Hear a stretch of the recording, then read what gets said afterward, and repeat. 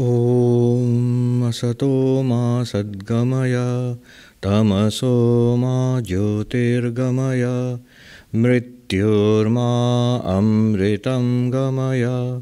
Om Shanti Shanti Shanti. Om, lead us from the unreal to the real, lead us from darkness unto light, lead us from death to immortality. Om, peace, peace, peace. The subject this morning is, I'm afraid, an advanced one. Let me explain what I mean. A senior monk once told me that when you give a talk, in a talk, there should be something for everybody. There should be something for the newcomers, the first-timers who are coming to Vedanta, and something for the advanced students also, something new for them. So that's what I usually do, you see. I tend to begin at the beginning in most of my talks. But today, it's not like that. Today, we're going to talk about certain aspects of Advaita Vedanta, which are questions which come to the minds of those who have been in it for a long time. So these questions are dealt with in today's talk. It actually concerns one word in a mantra from the Brihadaranyaka Upanishad. The mantra which we have been deliberating upon for some time now. Very beautiful mantra which encapsulates, to my mind at least, the entire teaching of Vedanta. Atmanam ched vijaniyat ayam asmiti purushaha kimichan kasya kamaya shariram anusangjaret. If a person just like us, we have the Purusha, were to realize, I am this infinite being, immortal, existence, consciousness, bliss, then seeking what and for whose sake would one continue to suffer along with the body? So here you see, it starts with us, an individual being like us, coming to the realization of our true nature, which means we do not know our true nature yet. We are therefore not this individual being which we think we are. Vedanta reveals this to us, our true nature. And our true nature is not a limited body, a body which is born and ages and dies, a body which is different from the rest of the universe. Not like that, but an unlimited existence, which is neither born, nor does it die, nor does it change or age, nor is it different from the entire universe. So this realization, which when it comes, the result of it is a transcendence of limitation. Kimichan, desiring what? That desiring what, it shows us the very nature of our life now. It's basically a nature of desire. We want something in life. We're going from goalpost to goalpost, and it's always shifting. I'm never satisfied, ever roaming around in the desert of this world. So that is overcome. We no longer seek limited things because we have attained something that is unlimited. And for whose sake, it says, Kasya kamaya, for whose sake? That means the little being which we identified ourselves with. I am this person, and for the sake of this person, I want name and fame and success and happiness and pleasure and money and people, everything for this little being. No, I realize I am not this little being. I begin to get this clarity that I am already something much vaster than this little being. Therefore, why for this little thing should I keep on running around day and night? Let it take its own course. It will go on in its own course. As Swami Vivekananda says, let karma float it down. Heed no more than how body lives or goes. Its task is done. So it was the vessel which brought us to the shores of realization. Its task is done. Shariram anusangjaret. Why would you be... The wording is very nice. Why would you continue to be fevered along with the fever that is the body? It's a kind of fever. You know, in Uttarakhand in the Himalayas, when a monk dies, the language they use is, Unka sharir shant ho gaya. His body has been quietened, is now at rest. His body has, there is a cessation in the body. So it was like a fever and the fever is now gone. So the person in his or her real state now. The body is, why would you continue to be fevered along with the body? So this is the nature of realization. We come to an understanding through the processes of Vedanta. That's why I said this is for people who are already acquainted with Vedanta, and that's not a problem. I know just about everybody here, and I'm sure most people who are on the virtual audience, very few of them would be first-timers. Most of them have already heard this, so it will be very meaningful. Most people who have been in Vedanta know that by various processes of investigation into what? Into our current already available experience. That's the beauty of Vedanta. Vedanta talks about what is already here. Not something to be attained later, not some place you have to go to, not some kind of experience you have to await. What is already here, you take a look at it with the help of Vedanta, and then we realize I am not this, I'm not anything objective, because it's an object to me, the subject. I am not the drishya, I am the drashta in the language of Vedanta. I am not what I took myself to be. This body, we investigate and we find this body has 5 layers, subtler and subtler and inward and inward. You know, the physical layer, this one. Everybody has this physical layer. And then there is the life processes going on within, which is called the vital layer. And then even subtler and within. By within, I don't mean physically within. Physically within, you will find more physical layer only. You know, flesh and blood.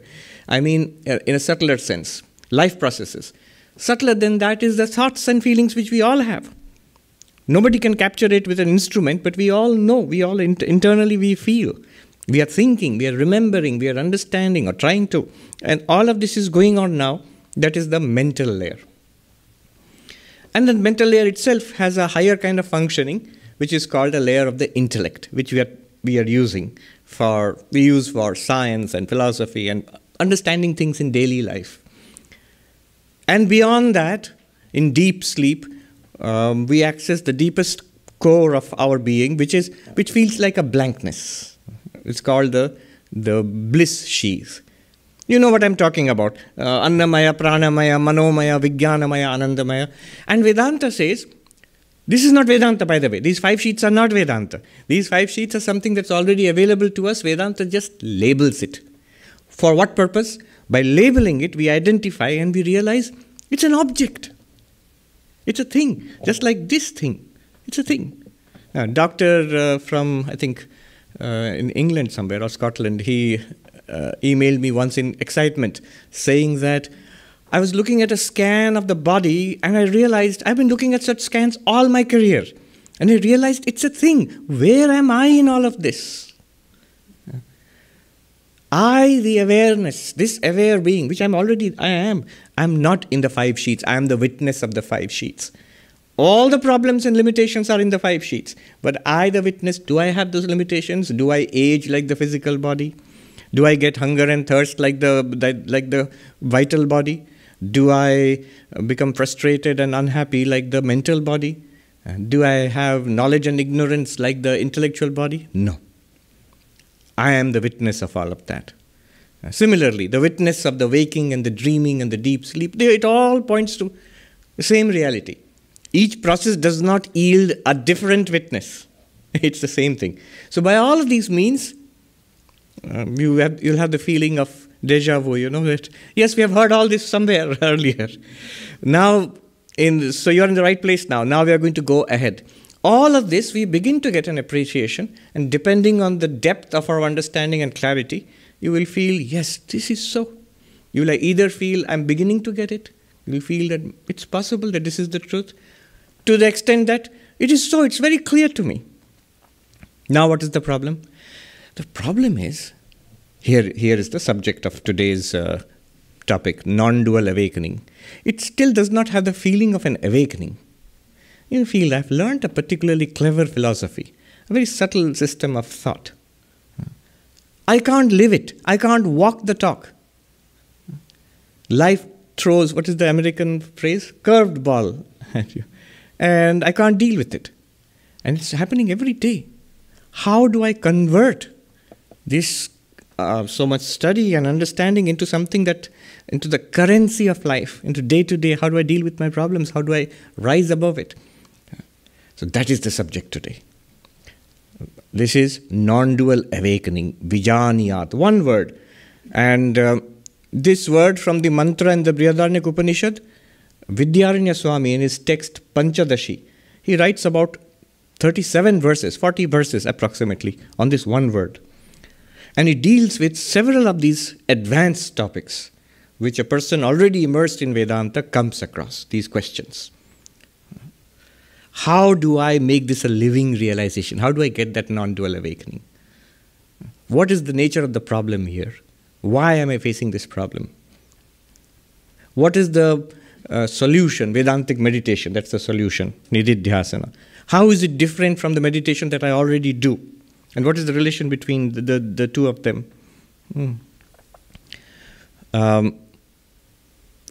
This Vedantic meditation, do I do it with eyes closed and a particular time set aside for it?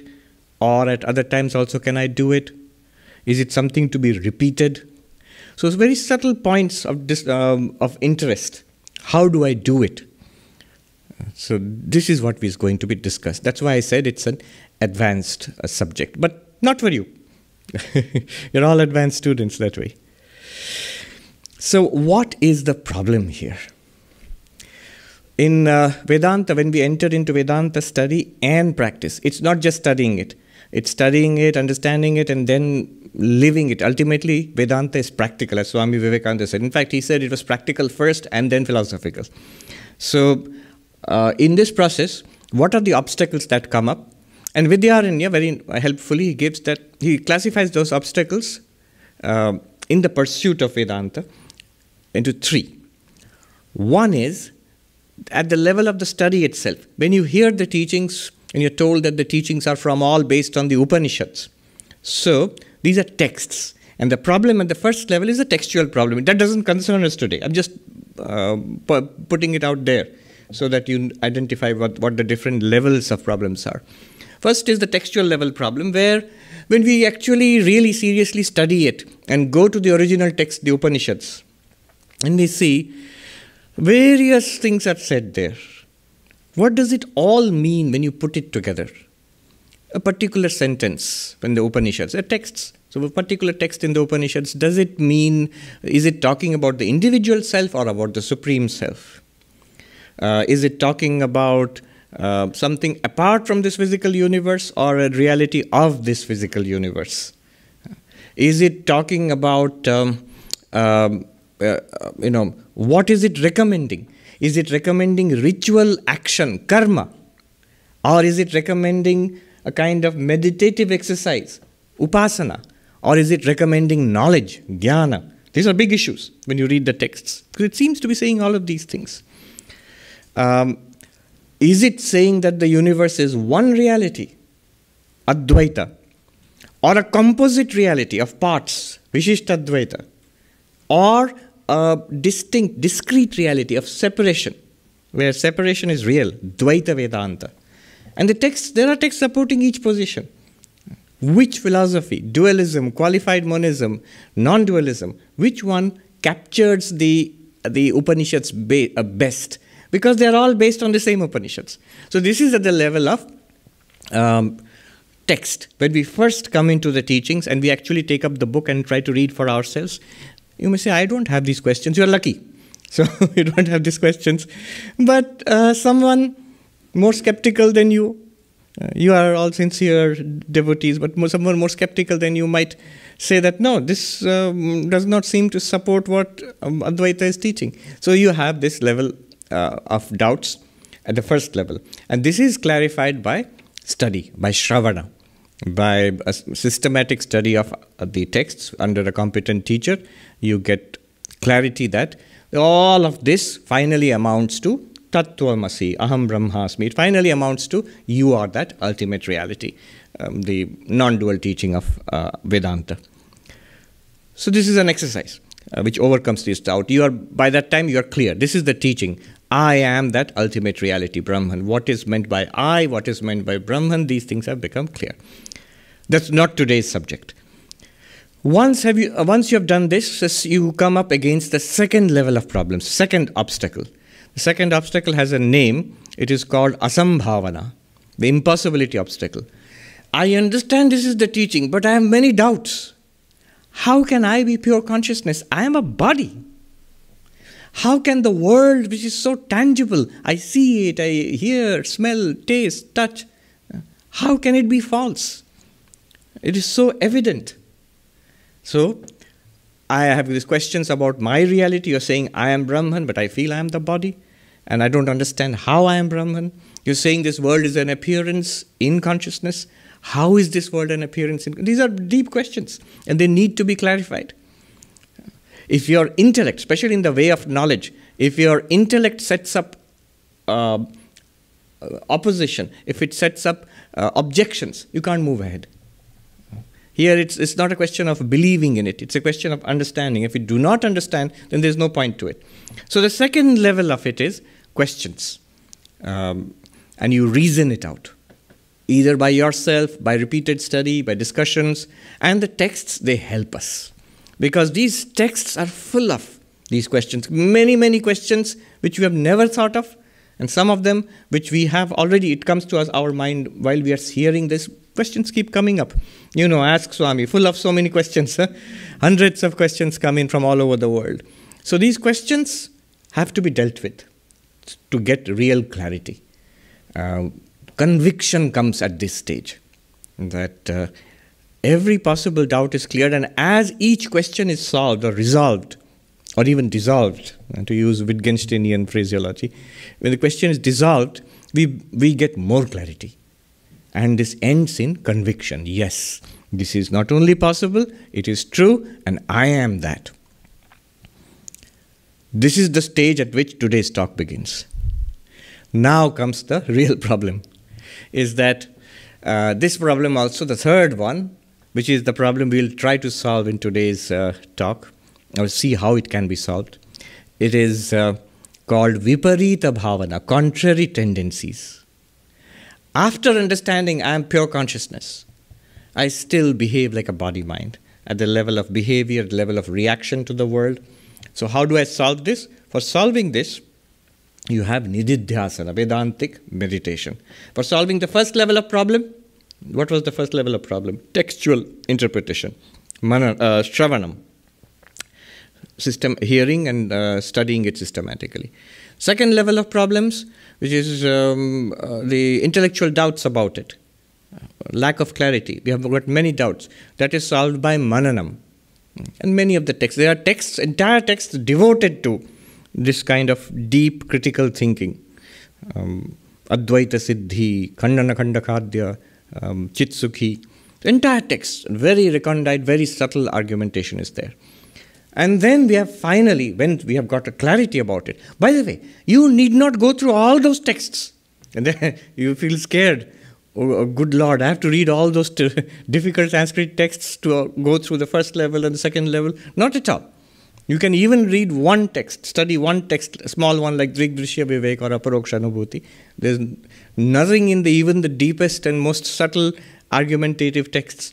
They do not go beyond what is taught even in the simplest teachings, Prakarana Grantha, introductory text. The essence is what we have to grasp. Now, the third level we come to is how do I put it into practice? How does it become a living reality for me?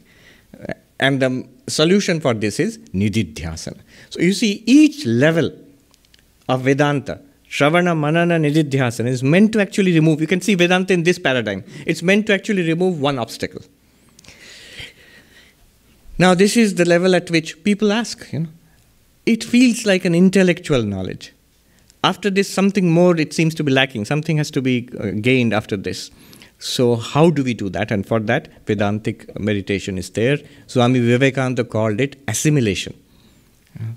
He said, tell yourself again and again, you see for yourself again and again, Soham, I am he or I am that, till it tingles with every drop of your blood, until it becomes a living reality. It should become effortless. So what is this problem and how does it come about? The problem is this, that the world is a dualistic world. It is a world of subject and object. And we act in this world through the instrument of a body and mind. And the entirety of our action in this world is dualistic. The world evokes a dualistic response from us, not a non-dualistic response. Non-duality is not natural. Duality is natural.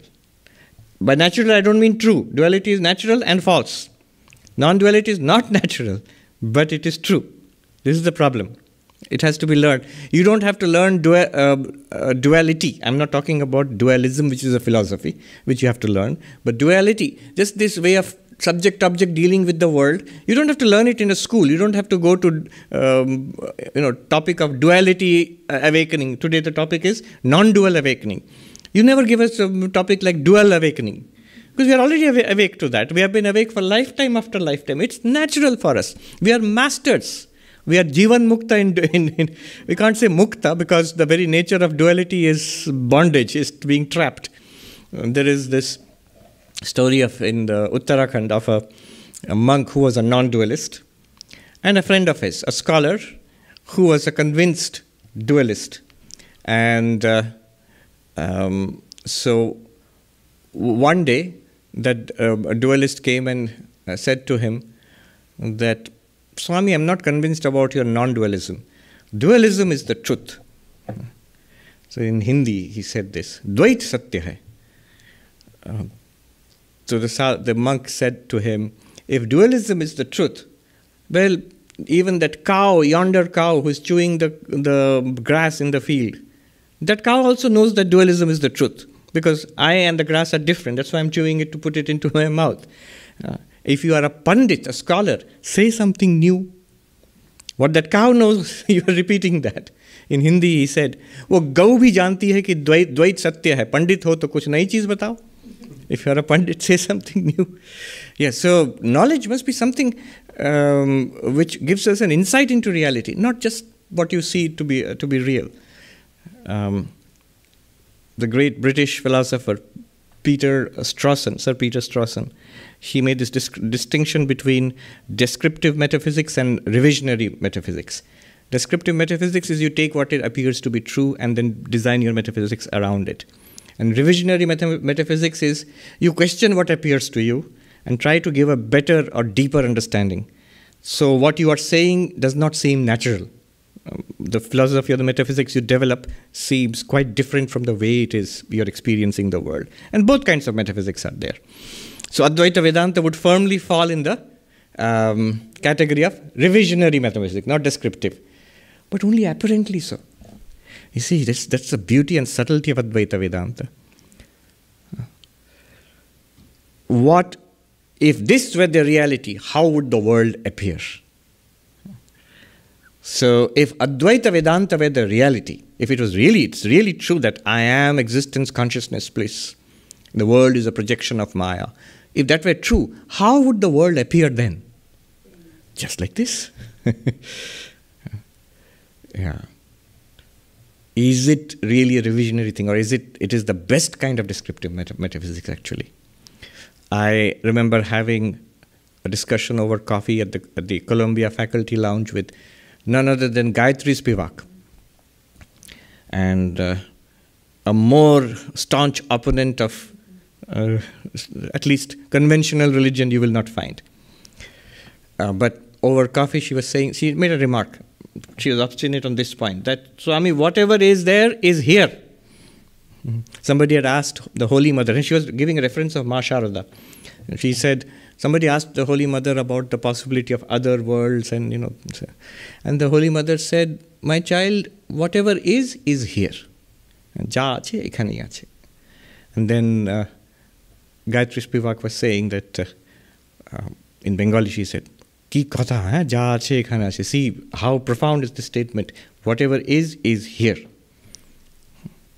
And this is the conviction upon which skeptics, materialists, those who are against religion, against any kind of transcendental thinking, they are firmly based on this, and so is she.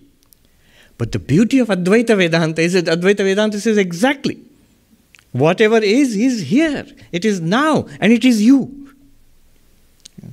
Advaita Vedanta does not move even a millimeter from what is exactly presented to us, now and for all times.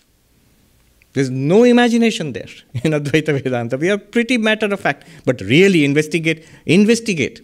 Advaitin would say to Spivak or Strawson that, yes, whatever is here is here.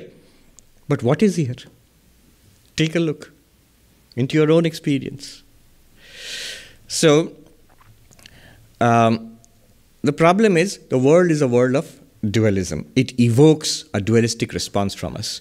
We have studied and understood that I am the witness of all things, including body and mind. And this entire universe, including body and mind, appear in consciousness, in being. They do not have an independent existence apart from our consciousness and being. Now, what is the reaction that we have? The teaching is Brahma Satyam Jagat Mithya Jiva Brahmaiva Napara. Brahman alone is real. The world is an appearance. And I am that existence, consciousness, bliss. I am Brahman. The Jiva, sentient being, is Brahman. What is our reaction to day-to-day life? The problem is this. The problem has two aspects. One is I react as body-mind. I don't react as Brahman. I am this body-mind. When I say identified with this, just I am this body-mind. We don't go around saying I am this body-mind, but we pretty much think and behave and feel as if we are body-mind. We think that we are this body-mind. Naturally, it comes to us. We speak as if I am this body-mind. It makes sense to me that I am here, I'm speaking from this place, and you are sitting there. What am I talking about? I'm talking about the body and its actions and its location. And it's natural for me. This kind of continuous conditioning we are doing to our own minds. So we react not as Brahman, but as body-mind to this world. And the second problem is the world we take as real. What is out there, this is reality. Not Jagat Mithya, not that the world is an appearance. World is real. The people around us are real. This body is real.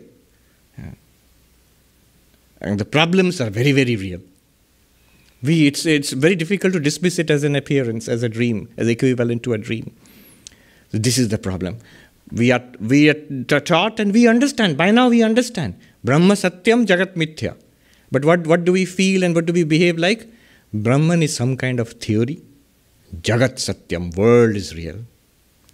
We are taught and we have come to understand. Aham Brahmasmi, I am Brahman. But how do we behave and think? I am body-mind. We don't go around saying I'm body-mind, but we feel and behave as if we are body-mind.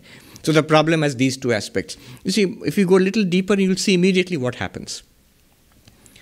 I am the witness consciousness. Witness of what? The first thing which I witness is the ego. We normally think I. But a little bit of Vedantic analysis reveals to me not I, but the witness of I.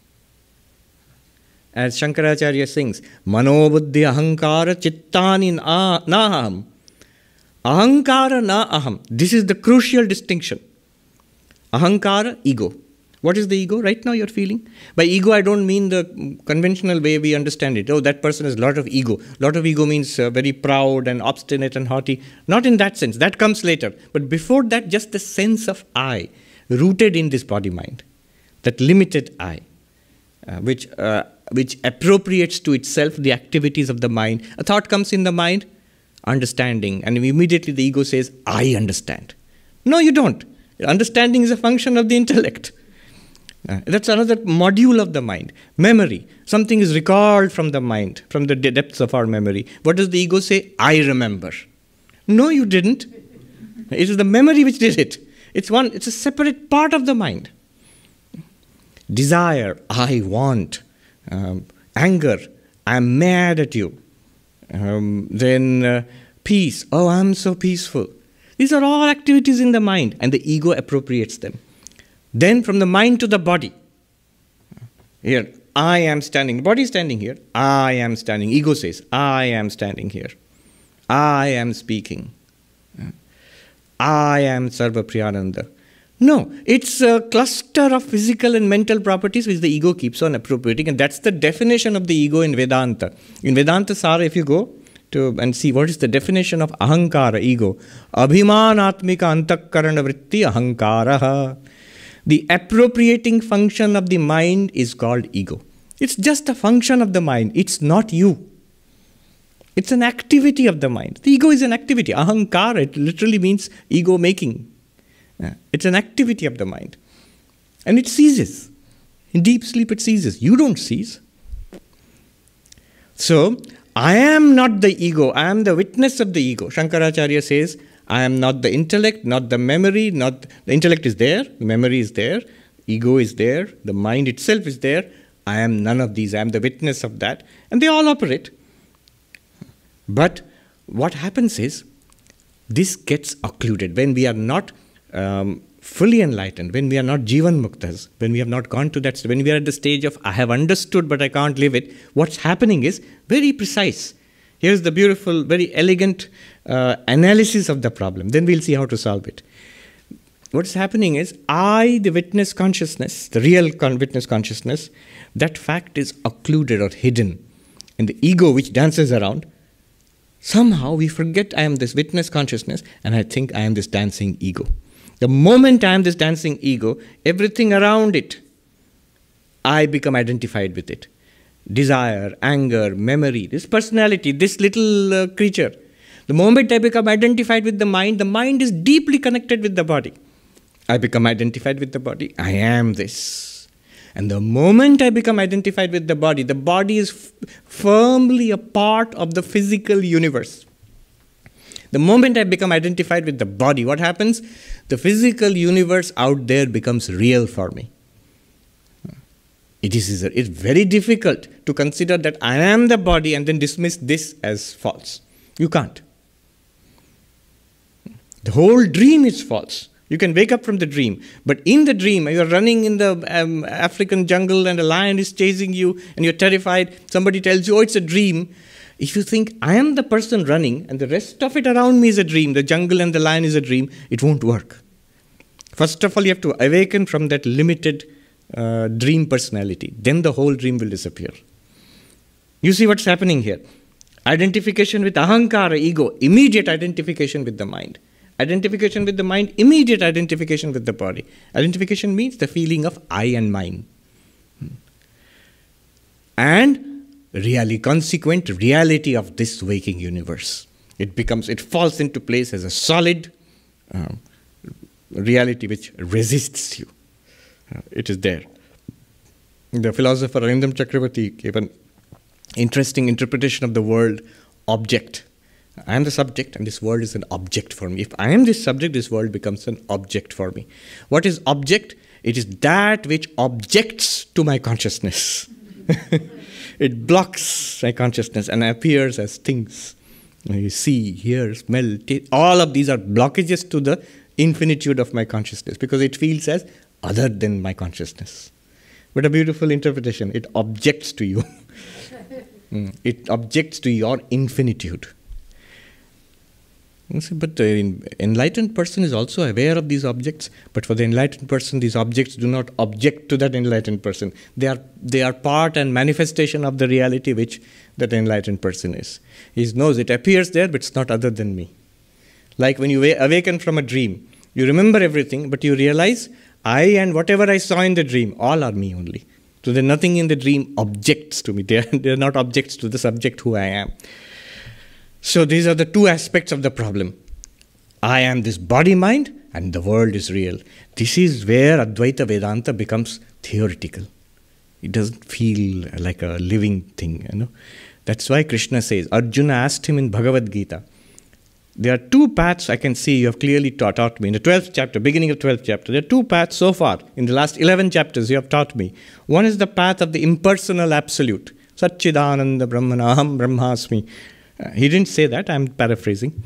And another is the path that there is God, all-powerful, omniscient, loving, the rescuer of humanity in distress, and you are the avatar of God, Krishna.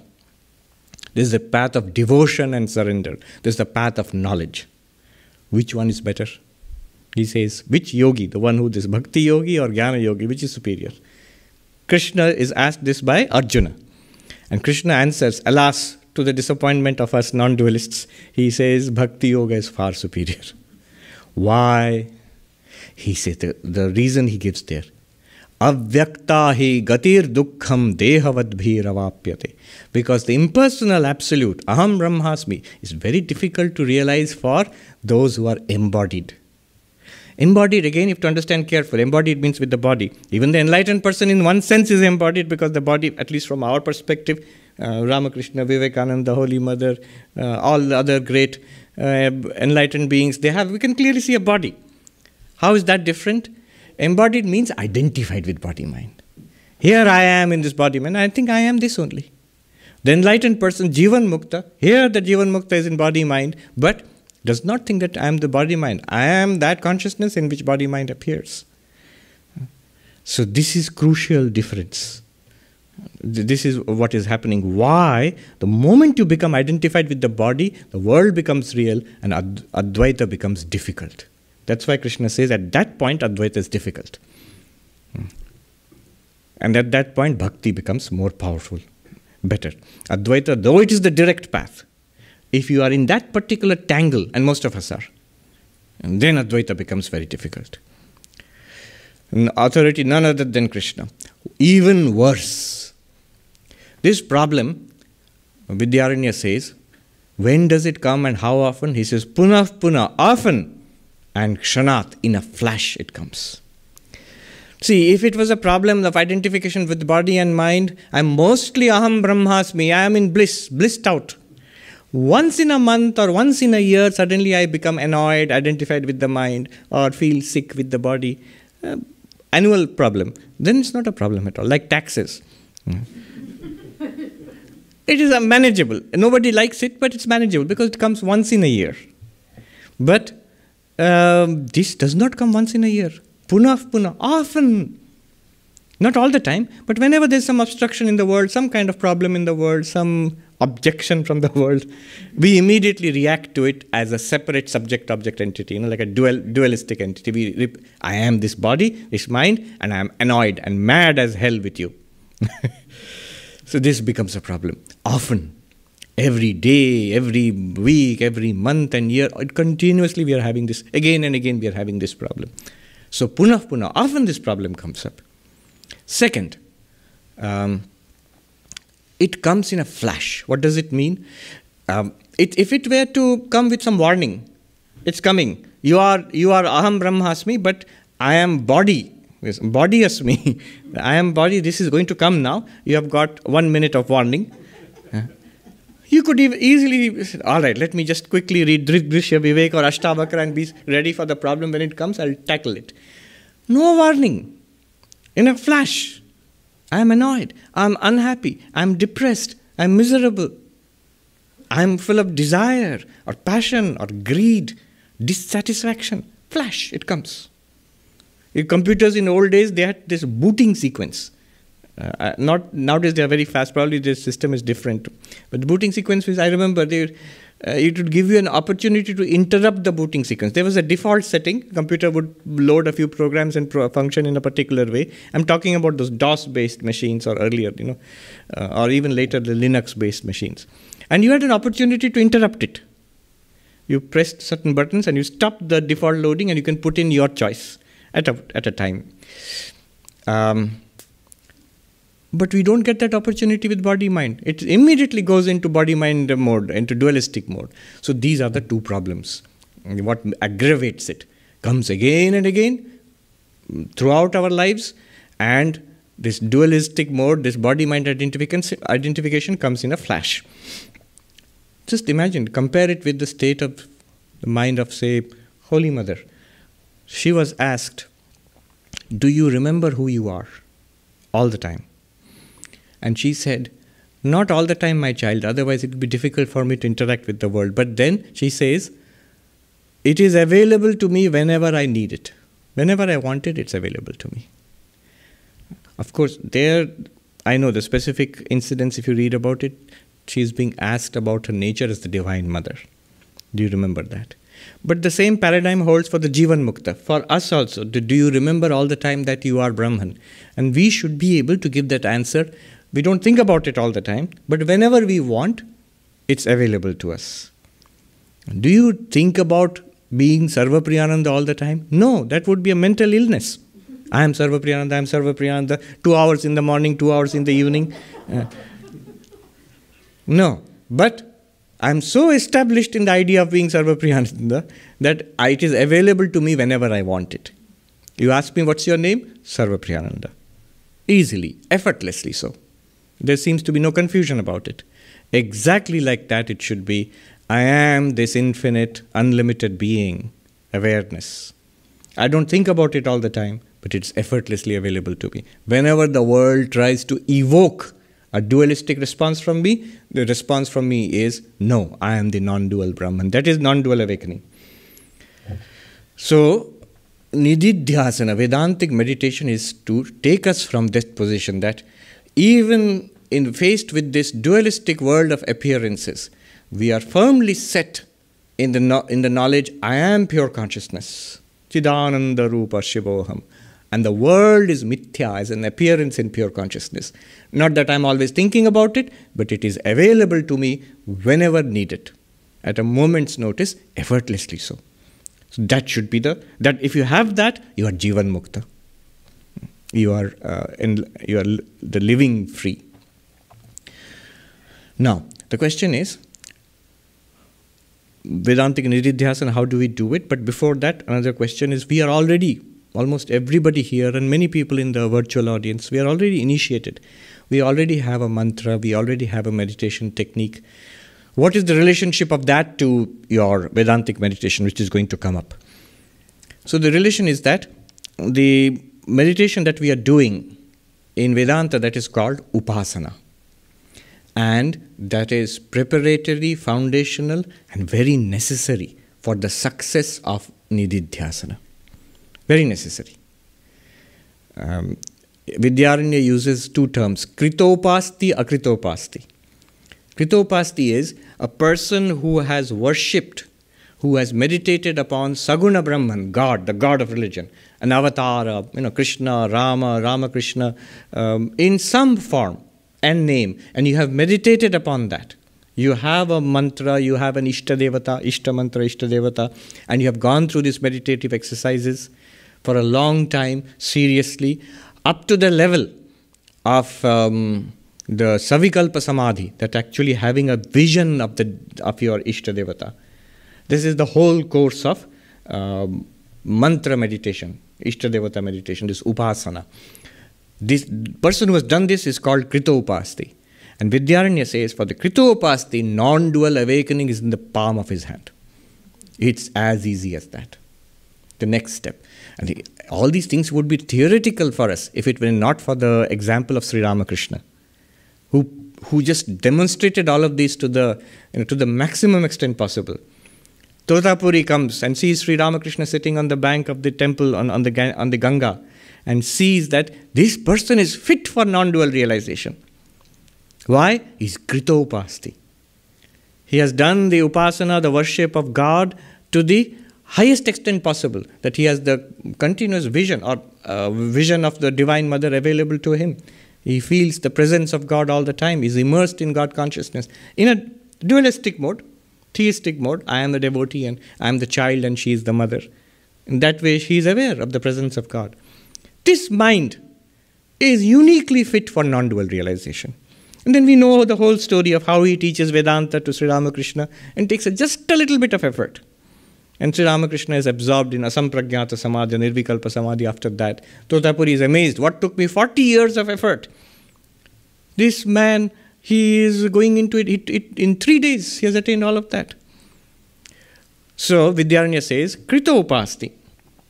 For that person, one who has seriously done this mantra and Ishtadevata meditation, and there are some other meditations also prescribed in the Vedas. You don't have to do all of them. The mantra and Ishtadevata meditation itself is very powerful and sufficient. For them, non-dualism is very easy. The next level of Vedantic meditation is very easy. One little side note here, if you look at the great master, the life of Sri Ramakrishna, written by Swami Sarvapriyananda ji, there is an essay. It's a chapter, but I'll call it an independent essay on spiritual practice. So what happens when you get a mantra, when you get a Ishtadevata and you practice this, then how you get the living, the experience of the living presence of the Ishtadevata in your heart, then it becomes Savikalpa Samadhi, the vision of the Ishtadevata. But then he goes on to say, it goes further. From Saguna Brahman to the Nirguna, from Saguna Dhyana to Nirguna Dhyana, to the meditation on the Absolute. The same process continues. So this is like like an appendix that Ishtadevata meditation itself can take you to the realms of non-duality. Now Vidyaranya makes a further observation. He says there is this other category of seekers called Akritopasti, who may have been initiated, may have done meditation, but far from achieving any kind of depth and seriousness and steadiness in meditation, or they have not done the devotional meditation at all. For them, what is to be done? Such people, and he's writing 600 years ago. Nowadays, in modern times, there are many such people. I think he would be aghast if he saw what is the condition today. He says, for such people, Vedantic meditation is essential. Nididhyasana, they have to do a long period of Nididhyasana. It will be a struggle. For those who are Kritopasti, not a struggle, pretty easy. For those who are Akritopasti, of which there are many, I think he would put all of us in the same bucket. He says, you have to work at it. Work at what? Vedantic meditation. Then only what you're looking for, the Jivan Mukti, the effortless awareness, Aham Brahmasmi, the effortless, that the world is an appearance in me, that will come. It will come, he says. It's possible in this lifetime itself. But you must stay with it. Here I remember a very great teacher, one of the few teachers I feel who are enlightened in this life. In Haridwar I met him. So there was this discussion going on. A devotee said, a householder devotee, he had a kidney transplant. So he was talking about it to the Swami. And the Swami didn't know much about modern medical technology. So he was asking the devotee, how are you? And the devotee said, Swami, I'm good. This transplant has been done, but I have got many restrictions now. Medicines and diet. The Swami was curious. Why? The kidney is already transplanted. Now why do you have any more restrictions and diet? The devotee explained that the doctor told me, if I do not take these medicines, if I do not follow the diet carefully, what will happen is, this new organ, it will not be accepted by the body as part of the body. One. Second, if it's not accepted, I will not get the benefits of the new organ. It will not start functioning properly. Third, it may even die. It may be rejected by the body as an alien thing. So I have to follow these restrictions, this discipline and medicines. And the Swami was so excited when he heard this. He looked around and he said to the gathered monks, listen, oh monks, listen, this is exactly what you all should be doing. The knowledge that you have gained here by strenuous study of Vedanta and listening to all these talks and everything, you have gained this. Now, you have to do Vedantic meditation, Nididhyasana. You have to settle down and stay with that knowledge seriously for a long time. Intensify your spiritual practices, not relax them. Intensify your spiritual practices. Otherwise, what will happen is the knowledge will not be integrated into your personality. You will not feel that I am Brahman. Second, the benefits of that knowledge will not follow. Remember the benefits. Kimichan kasya kamaya shariram anusanjore. Transcendence of desire, transcendence of the limited personality, that overcoming the sorrows associated with body-mind. Those benefits will not flow from it. Just like that organ. Third, the knowledge may even be lost. If you don't put forth effort, of course, a genuine breakthrough will never be lost, but it can easily be covered over with the mud of worldly dealings. So he says, just like this man is undergoing a severely restricted lifestyle, similarly, intense practice is necessary. For Akrita Upasti, Vedantic meditation, do Vedantic meditation, but do it intensely. It will take time. Be ready for that. And it's not much, it's powerful. Sri Ramakrishna says it's like you have got a mountain of cotton. How long will it take to burn if you put a burning matchstick into it? It will go up in flames immediately. You have a dark room which is in darkness for 1,000 years. If you light a match in it, how long will it take? Will it take 1,000 years to become lit up slowly, the light will spread. No, flash. Like that, what has been gathered over countless lifetimes will be burnt away in the space of one lifetime itself. That's pretty fast, pretty efficient. You don't have to do conditioning for the next 20 lifetimes to become Jivan Mukta. No, in this lifetime itself. All right, moving ahead. What kind of Vedantic meditation? So there are two ways of doing Vedantic meditation. I will just broadly delineate what is mentioned, and I'll give a little example of what is meant by Vedantic meditation. So, two kinds. One is, you may call it with eyes closed, another one you can call with eyes open. With eyes closed, here it is very familiar to us. It is the entire technology of Patanjali Yoga, which is imported bodily from the Yoga Sutras and put in Vedanta texts. In Vedanta Sara, you will find Yama, Niyama, Asana, Pranayama, Pratyahara, Dharana, Dhyana, Samadhi, the initial moral disciplines, and how to sit, and how to breathe, and how to withdraw from the world, how to focus, and how to become absorbed in meditation. The 8 limbs of yoga are very familiar to anybody who has read Patanjali Yoga Sutras. You will feel, am I reading yoga or Vedanta? It is Vedanta. But the technology of yoga has been imported. For what purpose? Not for the purpose in which it is there in Yoga Sutras. No, the purpose here is to stay with it.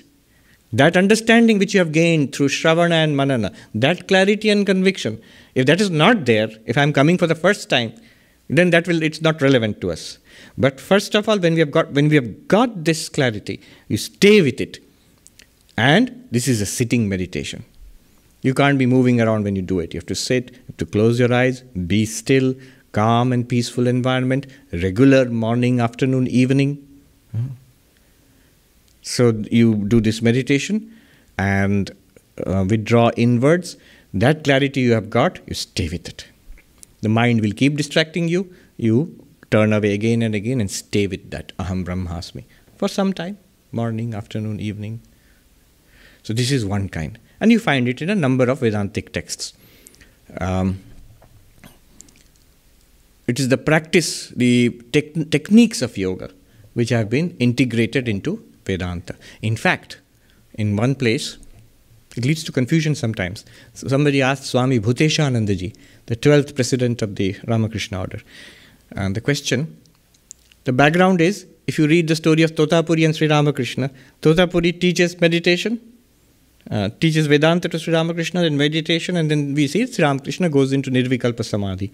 Nirvikalpa Samadhi or Asampragyata Samadhi is something described and prescribed in Yoga Sutras. So, is it yoga or is it Vedanta? What's going on here? Or is Vedanta, ultimately it comes and joins yoga, or what is going on? So, this is the question. So, a monk asked Swami Bhuteshanji, it's published now, is Samadhi necessary for non-dual awakening, for Vedantic realization? Is Samadhi necessary? Bhuteshanji's answer was very clear. He has a crystal clear mind. Remember, he was about 97, 98 years old at that time. Crystal clear mind. He said no. Then he was not one to waste words. Is it necessary? He said no. But the follow-up question was, but we read that Totapuri taught Nirvikalpa Samadhi to Sri Ramakrishna. His answer was, the reply to that was, then you must understand there are elements of yoga in that. In that teaching, there were elements of yoga in that. It is possible to attain realization through inquiry, self-inquiry alone, what was done in Shravana and Manana. But the yogic elements are imported to help you to stay with it, that assimilation of that truth, overcoming the obstacle, not for enlightenment, overcoming the obstacle, so that that non-dual awakening becomes a fact of life. For that, this eyes closed meditation. They don't call it that, I'm just calling it eyes closed meditation, but you understand what is meant by that. So practically, what do the monks in the Himalayas and other places, those who are committed practitioners of non-dualism, do they do this? Certainly they do it. Certainly. I have myself seen it. Hours and hours in meditation. But they're doing the Vedantic Nididhyasana. In contrast to this, there is also the eyes open. Again, my term, this is not a traditional term. Eyes open meditation. Vidyaranya, in the 7th chapter, he mentions it and he describes it in a little bit. The verse he says is, he calls it Brahmabhyasa, practice of Brahman or practice of non-dual awareness. Brahmabhyasa. What is it like? It says, Tat chintanam tat kathanam parasparam tat prabodhanam etadeka paratvam cha brahmabhyasam vidur buddhaha. Thinking about that continuously, speaking about that, discussing it with others, this constant application to I am Brahman, this realization, this constant application, staying with it, this is called Brahmabhyasa, the practice of Brahman by the wise, Buddha, the wise call this. Now notice, this is not eyes shut meditation. You may be listening to YouTube talks, you may be reading Drigdrishya Viveka, you may be studying text by yourself, you may be asking questions to the teacher, you may be talking about Vedanta to somebody who was asking. Remember, who's asking you. Don't be missionary, zeal, standing on street corners and handing out pamphlets. Come to, be Brahman, come to. Don't do that. And that is not the way of Vedanta. Or discussing it with others. Parasparam tat prabodhanam, enlightening each other. Students who discuss a particular topic. And the texts themselves involve you in that kind of discussion. This one-pointed application, staying with it. Not just one Vedanta talk and then forgotten. Back to the hurly-burly Manhattan outside. No, staying with it. And this is given in many places in Vedantic texts. In the midst of your activities of the world, can you keep your mind on Brahman? That I am Brahman and this world I am active in is also an appearance. Just keep your mind on that knowledge, that awareness, that understanding which you have already got. Gita. Brahmarpanam brahmahavi, brahmagno brahmanahutam, brahmaevatena gantavyam, brahma karma samadhina. Don't feel hungry. This is chanted before food. So everyone chanted, it's time for food. No, it is actually Vedantic nididhyasana. It means in the midst of actions, one who realizes Brahman pervading every factor of action. The doer of action is Brahman. The person you are performing the action for is Brahman. You're serving food maybe to somebody, that's Brahman. The instrument with which you are serving is Brahman. The food which you are serving is Brahman. It's actually taken from the paradigm of the Vedic yajna. So every factor involved in action is Brahman. Though it has different names and functions and form. Name, form and function. Nama, Rupa, Vyavahara projected by Maya makes all this possible. But the underlying reality, the material, the substance of it all, let us say, all carefully used words, that is Brahman. And to keep your mind on that, it is as easy as looking at all the pottery in a pottery barn and saying all of it is clay, you notice it. Looking at the waves in the ocean, you notice the waves. You enjoy the waves, the beauty and the dynamism of the waves, but you know at the same time, every bit of it is water. It's effortlessly, both are available to you, effortlessly. This samsara of name, form and function is available to you. Body, mind, job, people, family, everything is available to you. All is one Brahman. Names and forms are fleeting shadows, coming and going. This should be equally available to us all the time. Staying with it is called Brahma Karma Samadhi. Krishna teaches Arjuna, where in the worst, terrible, most terrible circumstance, warfare. In the midst of that, can you be aware of the presence of the divine? So, this is called with eyes open. Meditation with eyes open. Which one should I do? Both. Both. With eyes closed, it's a little difficult. It takes practice, but we must do it. And also with eyes open. During our waking hours, keep your mind on this in the midst of it. How is it possible, especially in the midst of all our activities? Sri Ramakrishna gives beautiful examples. It's actually possible. It takes a little bit of practice at first, then it's possible. And then it can actually become effortless. Even the Vedantic meditation becomes effortless. How so?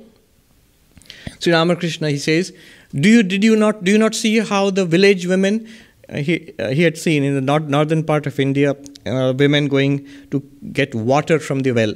So they go in a group and they carry these pots, sometimes on their waist, sometimes on their head, pots of different sizes, big and medium and small. Not only that, they fill it up with water and they're heavy and they put one above the other and they carry it back carefully, ever so carefully, because if one tumbles, it'll all come crashing down. And not only do they carry it back, while they're carrying it back, they're laughing and gossiping and talking with each other. He says exactly like that. You can learn to keep your mind on I am Brahman. You can do the same thing for devotional practice also. You can keep your mind on the mantra.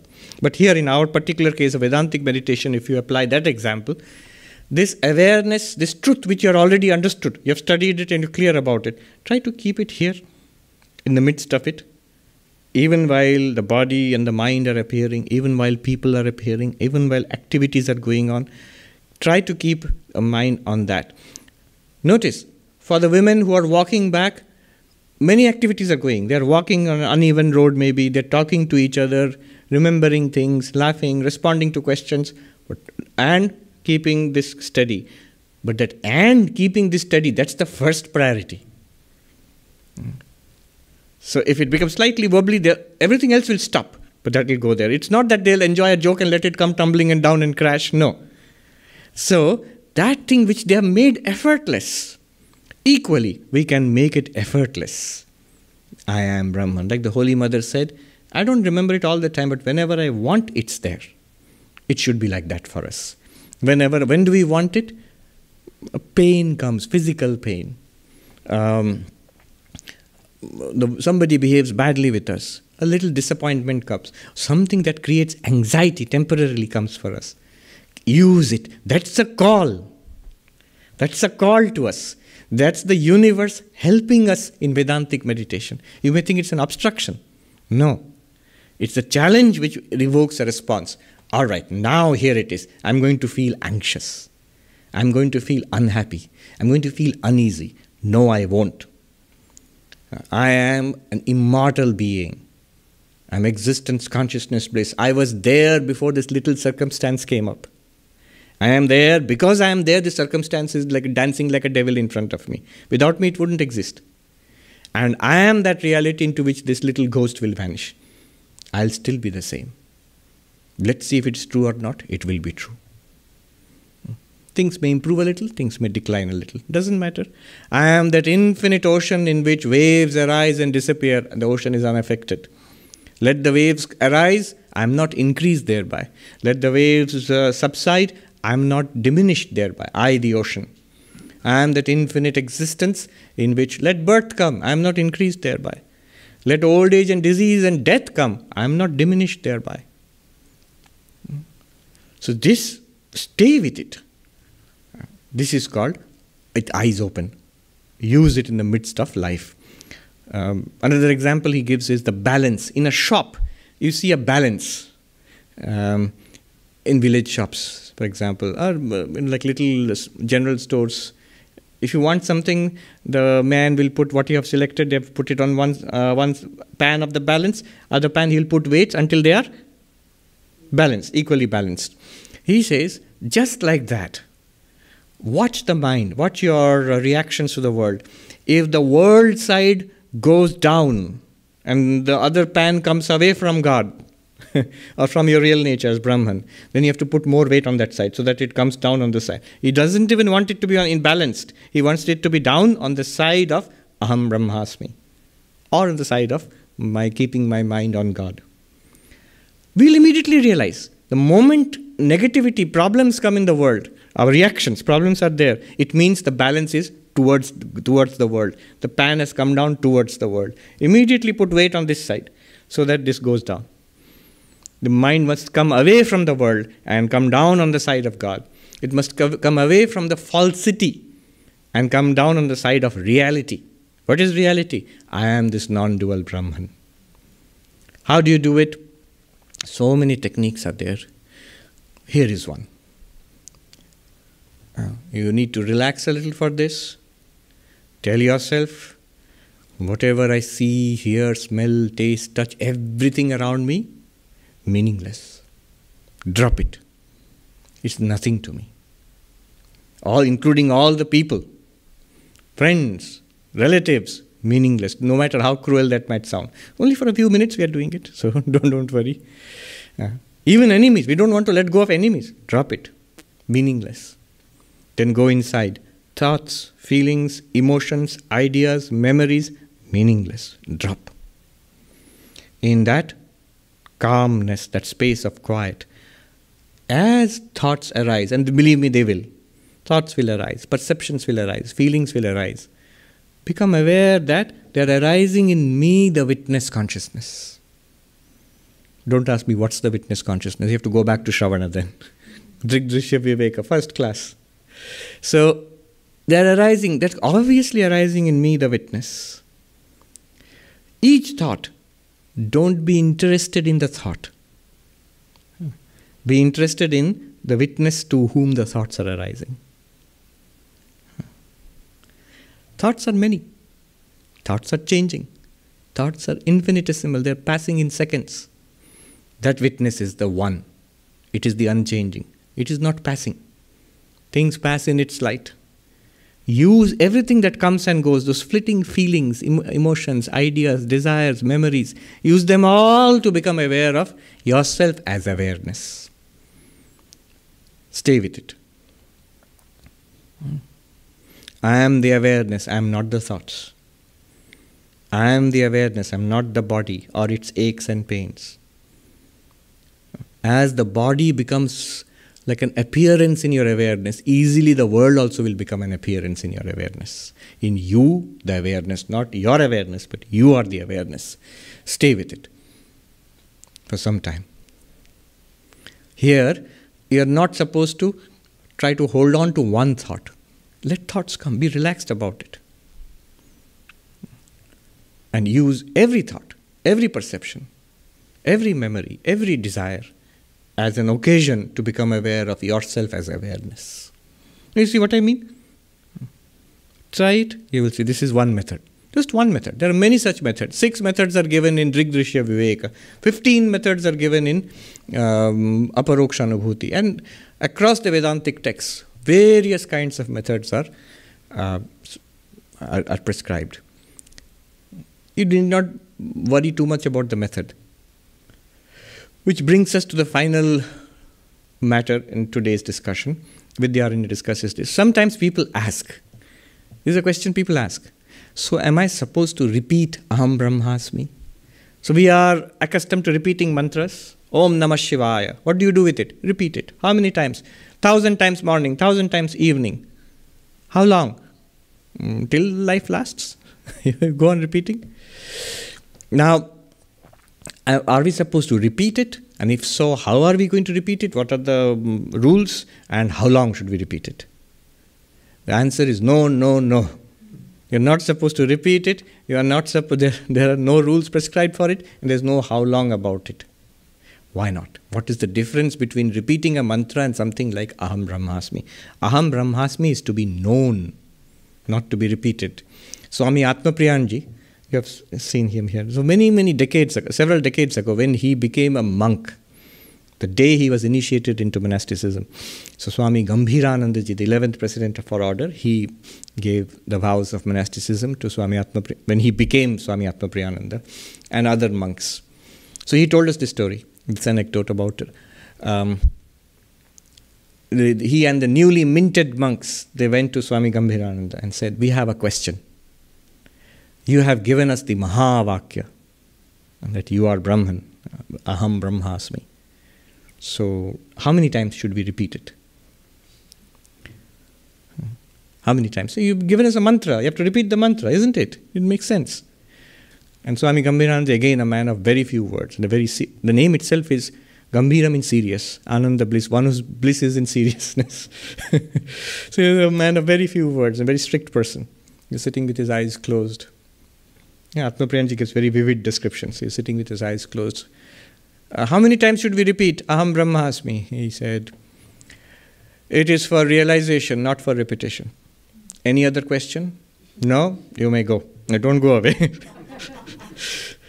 What does he mean? It is for not for repetition, for realization.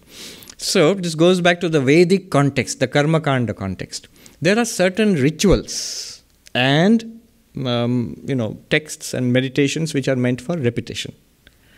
The idea was, if you repeat this, a certain amount of punya, they had a technical term for it, adrishta, punya, it will be generated. And on the merit of that, you will attain to heaven after death. So this is called adrishta phalam. Adrishta phalam means the result of this practice is not something that you will get in this lifetime. You're storing it up for post-mortem experience. So you will experience it, but only after death. And then how much are we supposed to do how many repetitions? Throughout the lifetime. You keep on doing it, and the result of it will be, you'll get it after death. Attainment of heaven or some such thing. The Vedic commandment is Swarga Kama Yajeta, Swarga Kama Agnihotram Juhuyat. Perform the Agnihotra Yajna, the sacrifice called Agnihotra, fire sacrifice, those who desire heaven. How long? Throughout your life.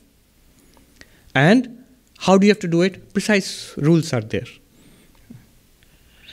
As against this, you have to do it throughout your life, precise rules are there, and the result is after death. You don't see the result in this life.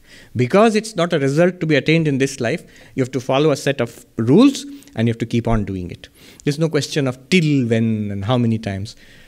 But contrast this with something like drishta phalam, which gives you results right now. You are hungry. What do? Eat. Now, do you ask, how much should I eat? How should I eat? Not really. I am hungry. So how much should I eat? Till I am not hungry anymore. How should I eat? Whichever way you like. Because the point is to overcome hunger. And overcoming hunger is something you will experience right now, in this life itself.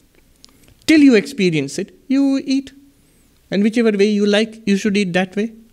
Till the result is obtained, because the result will be obtained now, in this life. Now, this Brahma Jnana, this Jivan Mukti, freedom from suffering and attainment of one's real nature, realization of one's real nature. Is it drishta phalam or adrishta phalam? Is it something unseen and waited for after death? Or is it something to be experienced now, here? Now, here, just like eating and satisfying your hunger. It is like that. Since it is like that, how long should I study Vedanta? Till you see the result. How long should I do Vedantic Nididhyasana? Till you feel you have all your problems are solved. You are effortlessly established as Aham Brahmasmi. It's your problem. You have solved it to your satisfaction. Fine. So there is no commandment. It's not something meant to be repeated again and again. It's a knowledge which you have already got, the clarity. You have to stay with it till it is stabilized to your satisfaction. You see the difference between Vedic rituals or any kind of puja and this Vedantic non-dual awakening. You stay with it till you feel that it is natural to me. I pray to Sri Ramakrishna, the Holy Mother, Swami Vivekananda. May they bless us by their blessings. May this realization blossom in our hearts in this very life itself, and may our lives be blessed. Om Shanti Shanti Shanti Hari Om Tat Sat Shri Ramakrishna Arpanamastu. Please be safe, everybody, here and those in the worldwide audience. Take care.